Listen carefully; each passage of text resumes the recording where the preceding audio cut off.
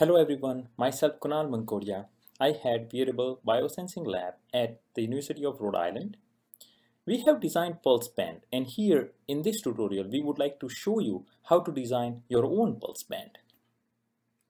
What is Pulseband? Pulseband is a wrist-worn heart rate monitoring device. And here in this picture we show you our own Pulseband. Essentially, we use various components to collect heart rate data and communicate that data to smartphone, and smartphone conveys that data to the cloud for longitudinal data database. Now, how does Pulseband work?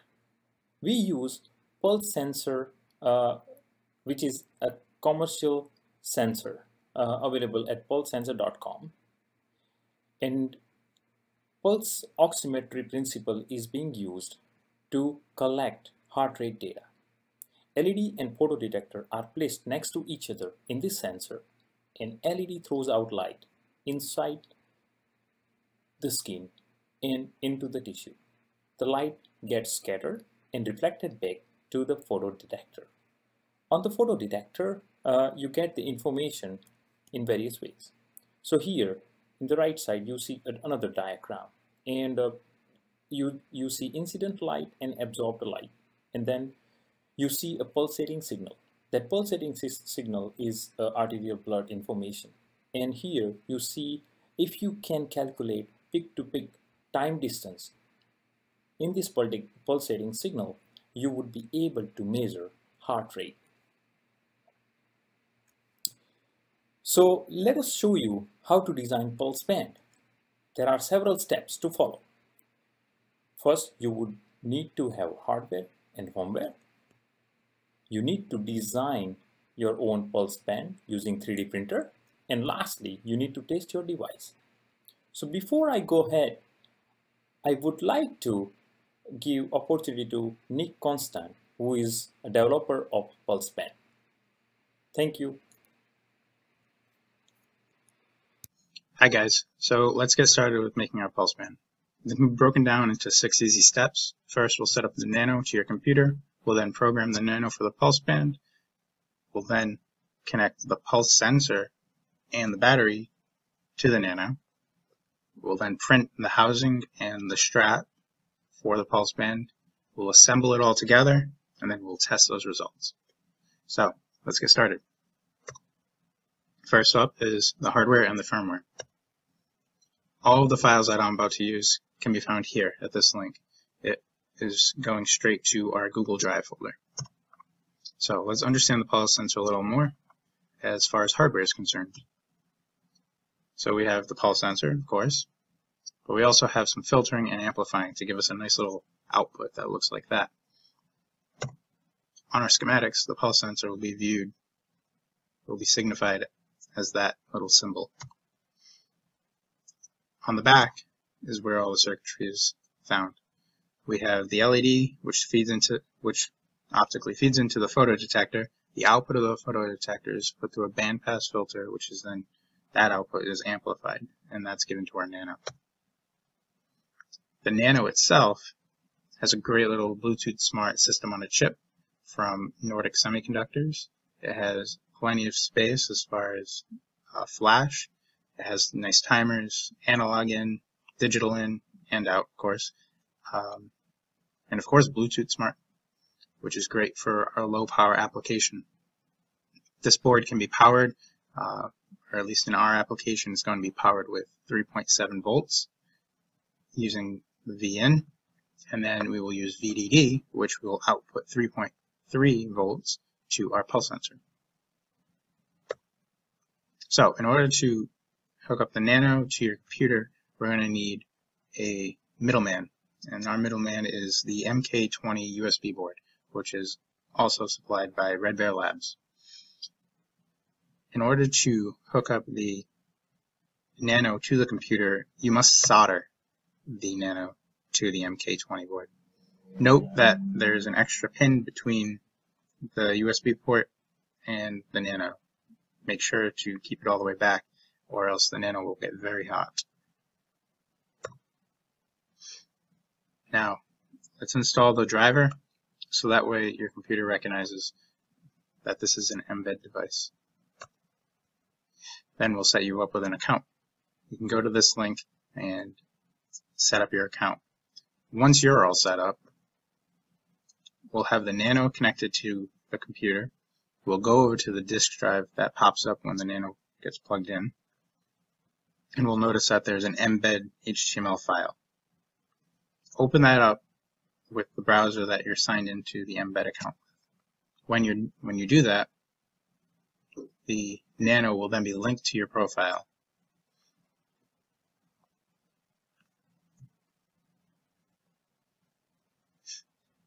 It should look like this when all is said and done.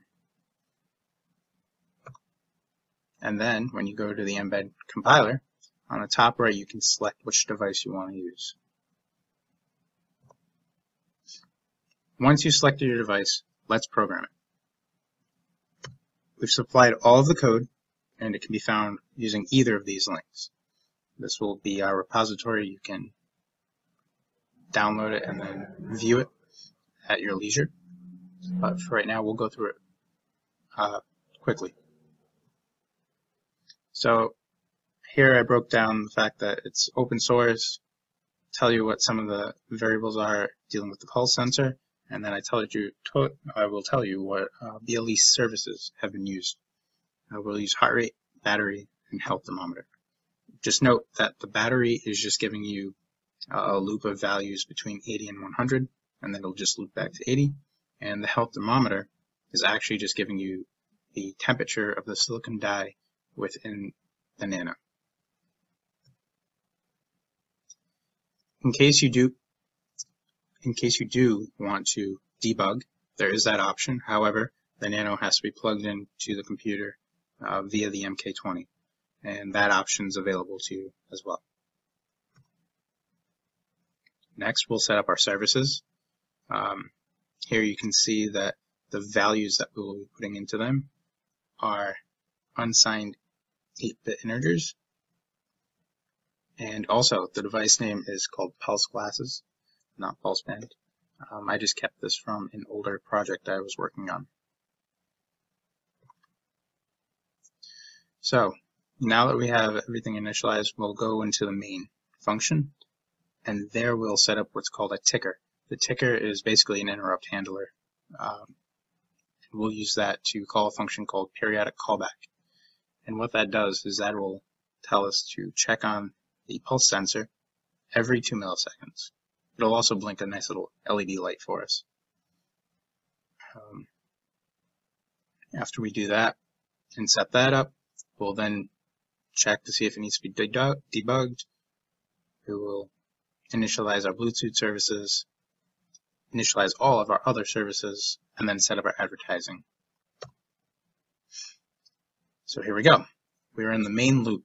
This will never end, and what it does is it will check to see if it's been 2 milliseconds and also if our BLE device is connected. If that's all true, we'll try to update our services.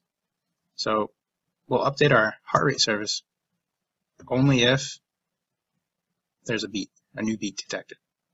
And it can't even be the first beat, it has to be the second beat that's detected. 2 consecutive beats qualifies as a beat. If we do not detect a beat, we will send a heart rate of 0. Otherwise, we're just going to wait for an event. So in that periodic callback function that I mentioned earlier, we'll start off, we'll blink our LED, we'll read our value from the pulse sensor. We'll then normalize it to 512 or 0 between those values. And then we'll set our trough and our peak. Let's see. All right, so now we got to check to see, okay, is it first or second beat? Those were found. Okay, and now let's calculate our BPMs. In order to do that, we're going to average out 10 IBI values. An IBI value is the time between 2 beats. So that being said, we cannot use a first beat to check for it. Okay, so at this point we will then adapt our thresholds, our peaks and our troughs according to what we're actually getting from the pulse sensor. Some signals are weaker and some signals are stronger than others. So we want to adapt our code such that it works regardless of how strong the signal is that's coming in. Now that everything's working, you can click compile. It'll download this hex file to your computer. That hex file, you just want to drag and drop that into the embed disk. Once it's in that embed disk, the nano will reset really quickly.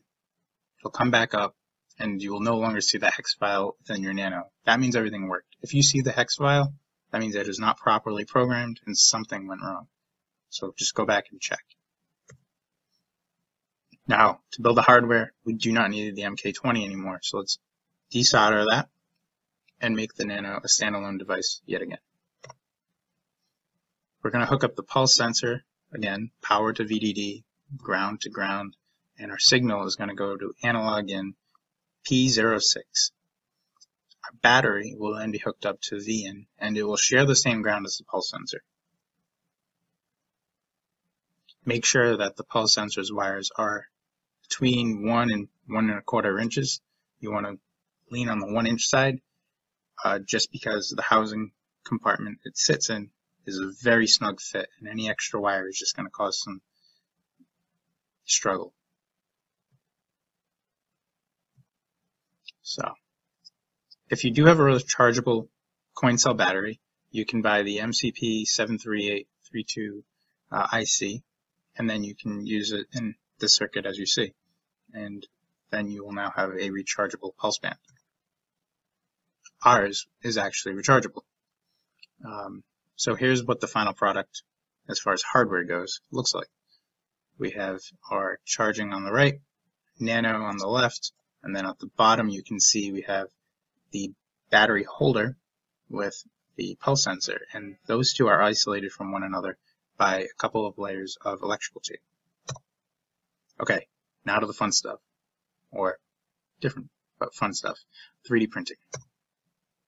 Okay, so we'll have the strap, which must be a soft strap, that way it's flexible around the wrist. We use our Ninja Flex filament, and then a hard clip for the strap, and a hard housing compartment for our hardware. The clip goes on the left side of the band, and the housing compartment will slide underneath the large block on the strap. Final assembly includes putting the nano into the housing and the housing into the strap. So, in order to verify our results, we can use the iOS light blue or the Android BLE scanner for Android. Our choice was the light blue because we were using an iPhone device. So let's check out what it would look like on our phone if everything was working. First, we open up the app, Bluetooth low energy, or the Bluetooth from the phone. We'll try to pair with the pulse band. It'll interrogate it, and out comes all of our services. You can then scroll through, go to your heart rate measurement. If you want, you can listen for some notifications, and then as it updates, you'll see new heart rate values. Right now they're shown in hex, so you don't see too much information from that. However, at the bottom there's a log, and then you can output that to a text file and use it later. Here's a nice little YouTube video which you can find online.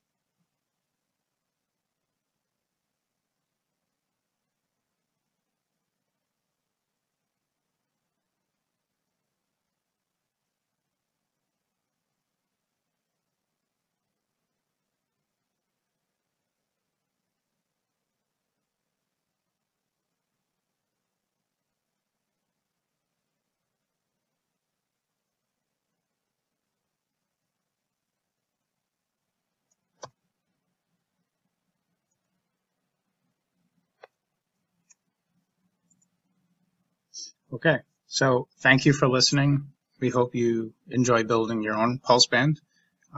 If you do in the future, or you use it for any research, or you use any of this information in your research, please cite us in your publication.